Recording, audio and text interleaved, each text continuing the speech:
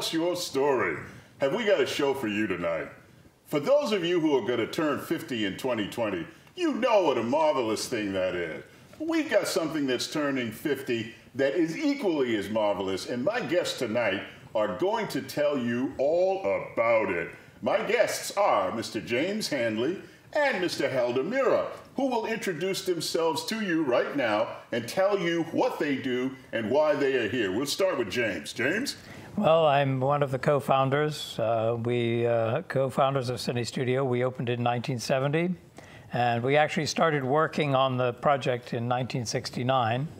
So the actual official opening of Cinestudio was February 16th, 1970. So I've been there 50 years, and that kind of crept up on me. But I've been fascinated with film and had a great time the whole time, and met so many people, seen so many films.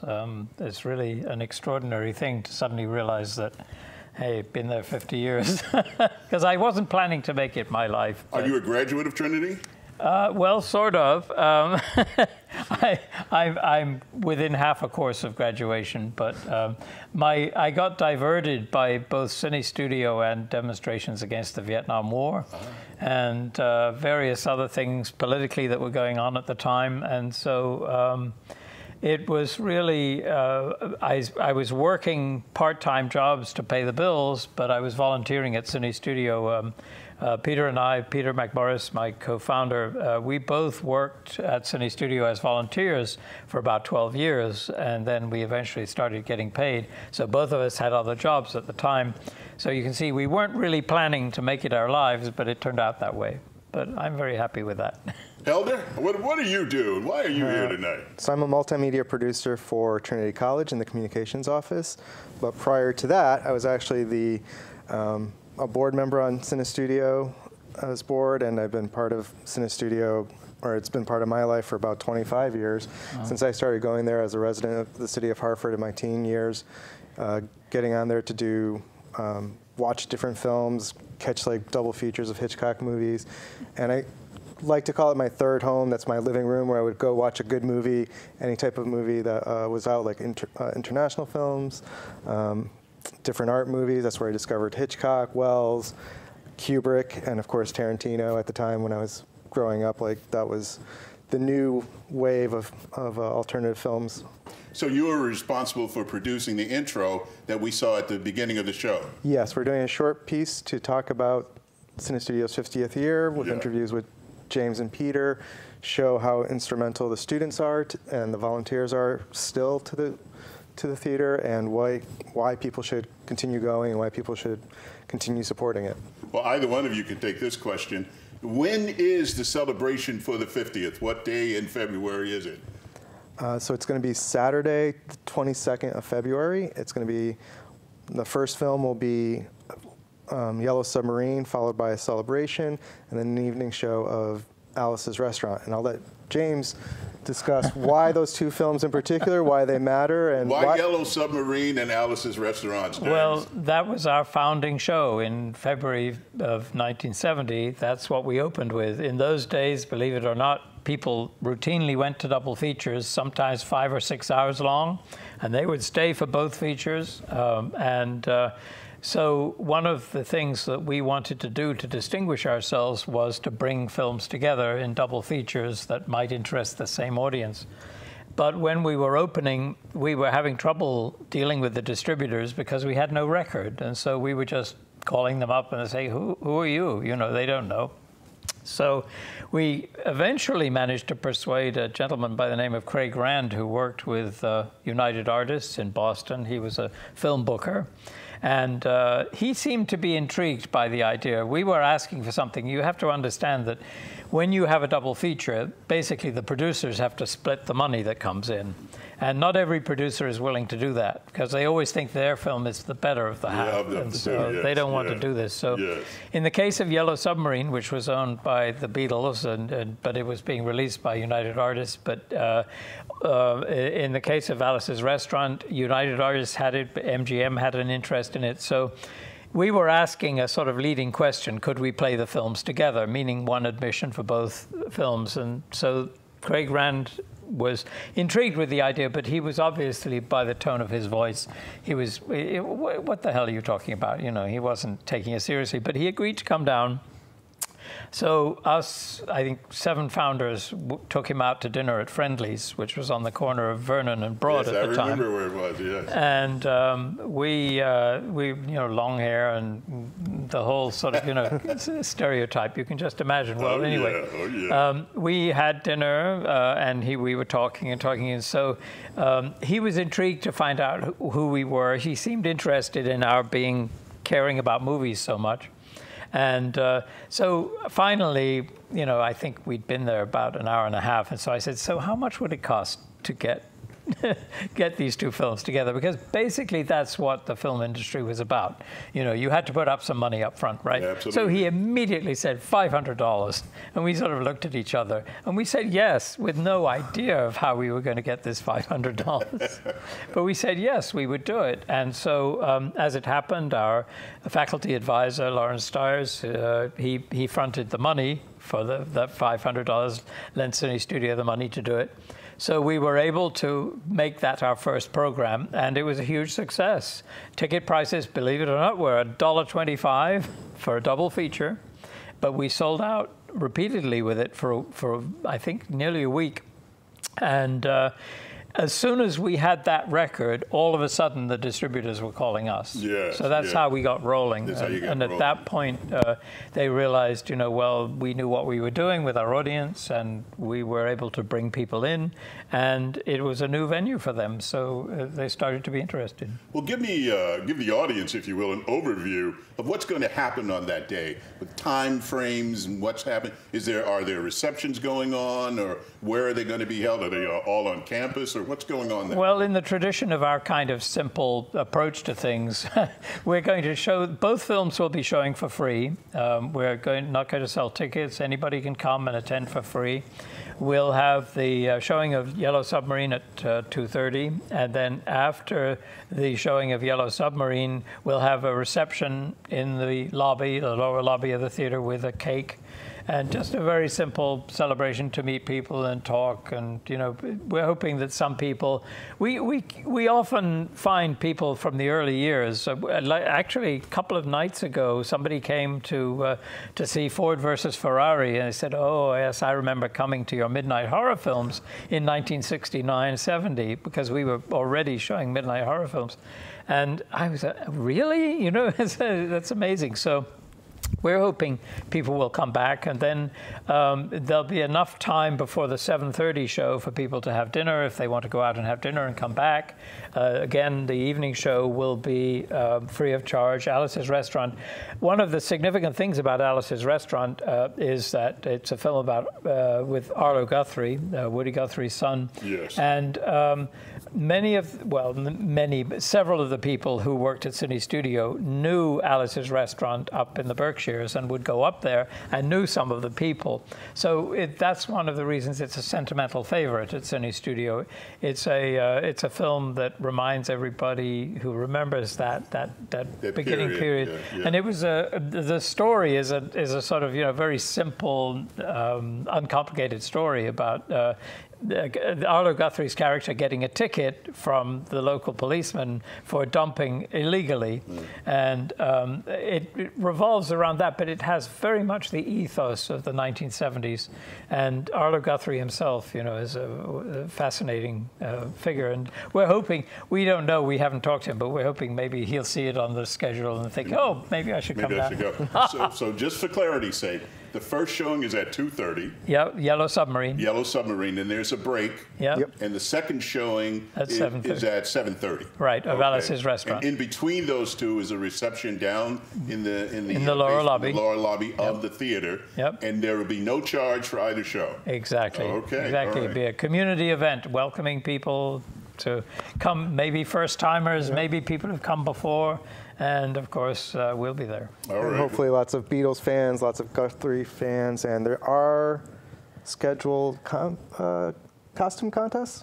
Yes, oh, that's right. There's a costume contest between yes. Yellow Submarine and Alice's Restaurant, there will be some prizes. So people are going to dress up in period costumes? Is that what? Well, they can dress as just costumes, period, whatever they want. Yeah, whatever they want. They can dress as hippies, or they can dress as blue meanies, or I think there's a rich repertoire of odd characters in Yellow Submarine to draw from. Yes. Yeah, but Alice's Restaurant has a few as well. So or just come as any character from cinema. That's right. That's from right. cinema. Yeah. Sure. Yeah. Now, I understand Cinestudio has something outside that they're very proud of now that just recently was added. What was that?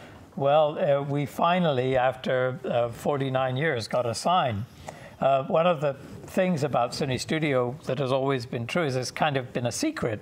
People like Helder have found Cinestudio, and this is great when you find the secret. Oh, yeah. But Yes. it's hard sometimes. People who are new to the city, they might not know they could come on campus, and so we had this beautiful entrance door.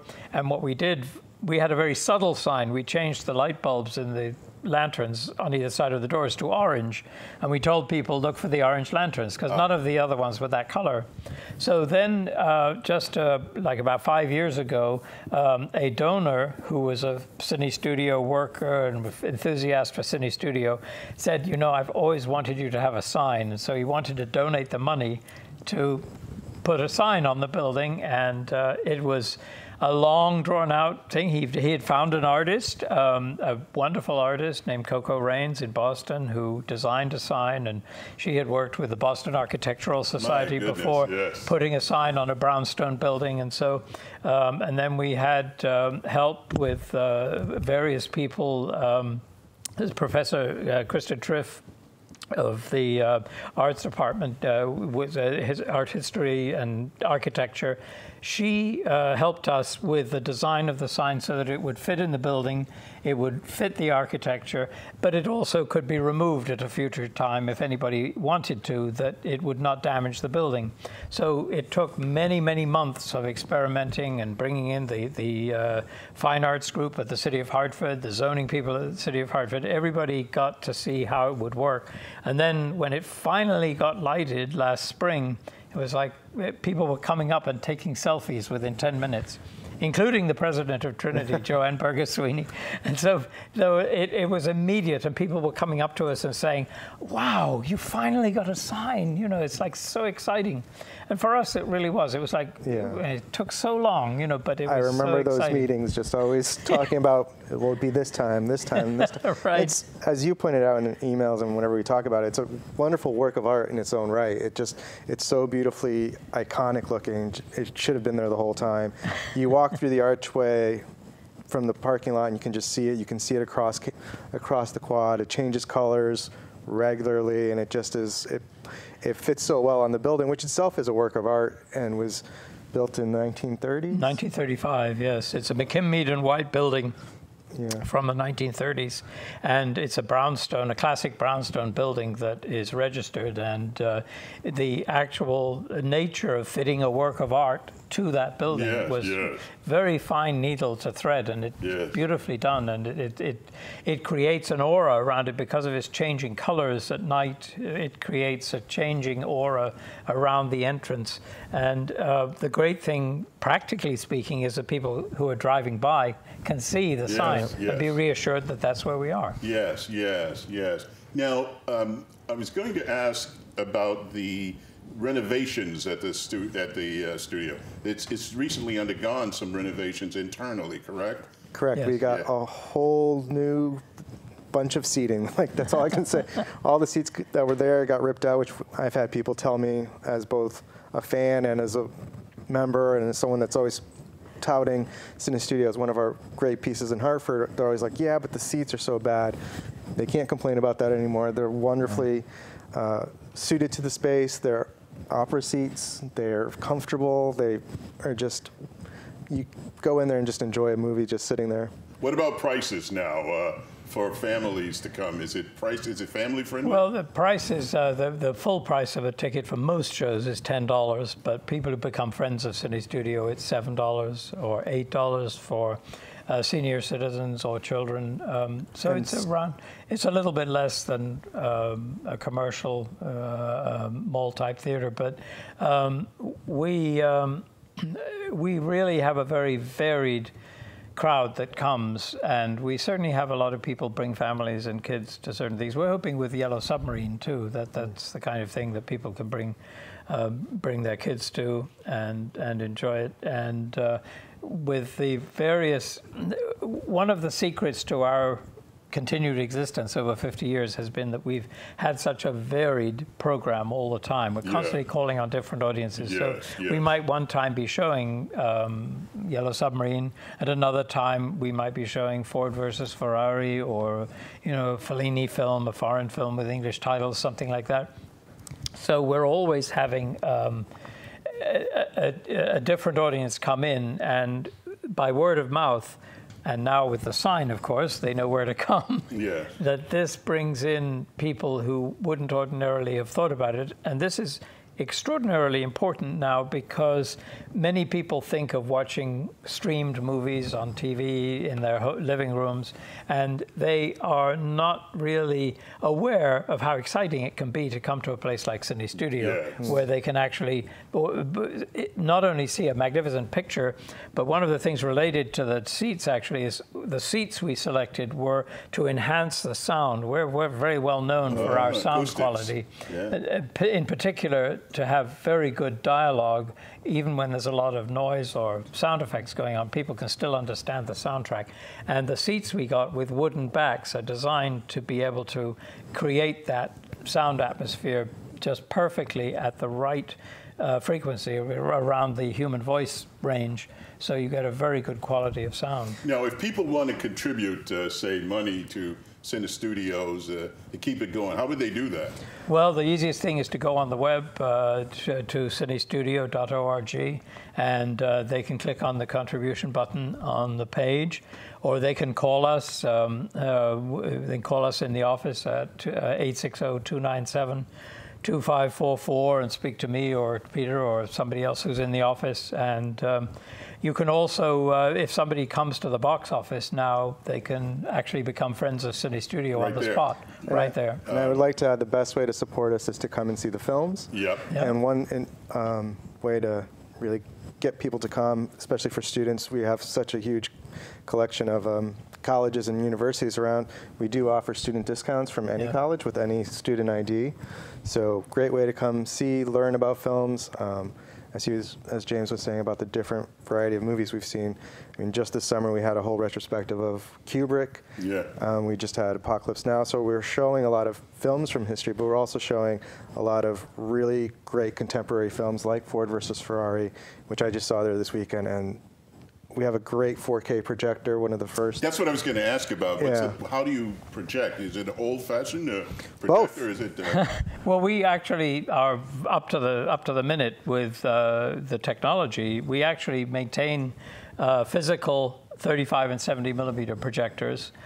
Just a couple of weeks ago, we showed the film Aeronauts in 70 millimeter on the physical 70 millimeter film. Which, can I just interrupt for a moment? That's a film that's being streamed on Amazon, and it's a beautiful looking film, but to see it screened in its film, like an actual film on the big screen, is great.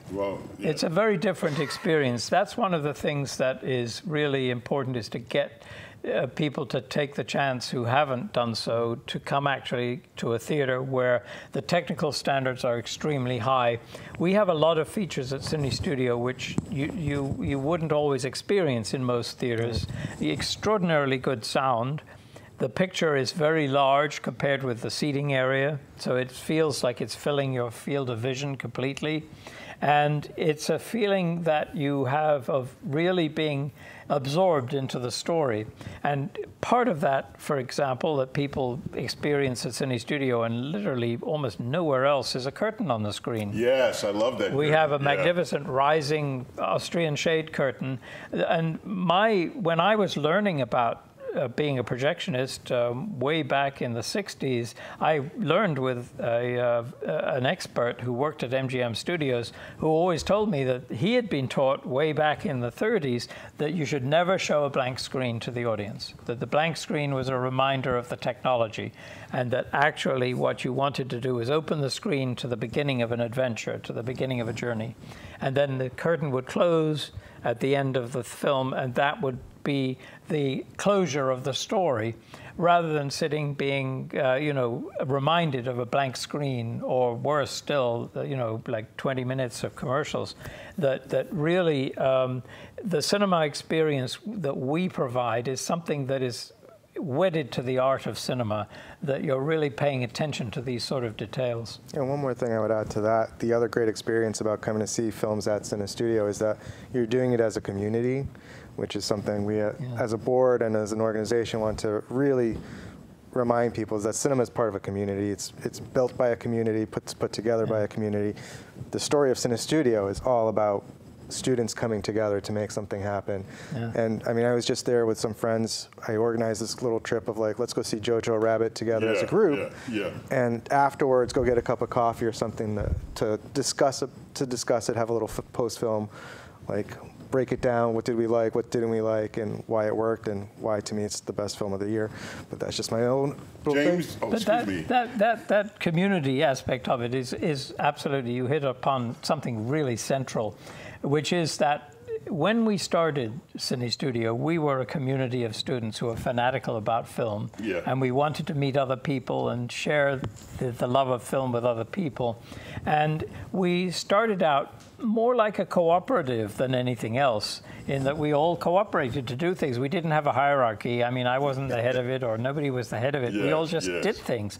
And the amazing thing is that 50 years later, Cinestudio operates more or less like a cooperative. Yes, we have a co-directors, and we have a board, but the actual day-to-day operation of the theater is intimately a community of students and community members who love film and who do exactly the same thing as we were doing in 1970. And that is still, I think, as fulfilling as it ever was, and especially for people who are starting out, who don't know film. They meet people who do, and they actually learn how to do practical things like management, selling tickets. What do you do with an angry customer about something? You know, all of those things are things they learn, but it's not in a sort of, you know, like a traditional atmosphere. It's actually a cooperative group of community, and it's a huge resource for the Hartford area. And if I can, like one of the things, one of my fondest memories is going to Cinestudio and after a film,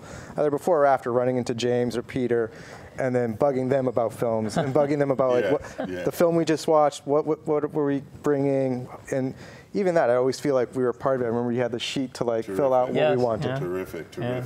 Listen, you guys, we're going to wrap up here, but it's the 22nd of February at Cinestudios on the campus of Trinity College. First showing 2:30. Then there's a break, a reception down in the theater. And then the second showing is at 7:30. That's correct. And admission is free. Admission is free, and people can park anywhere they like in the parking lots along Summit Street or on the Trinity campus. All the parking will be open. And they just have to look through the archway on Summit Street at College Terrace. I want to thank my guests, James and Helder, for being here tonight to help us get the word out to you about Cinestudio's 50th anniversary. Everybody has a story. What's your story? Please contact me if you have one at jockojim@gmail.com. Thank you for tuning in tonight. Good night.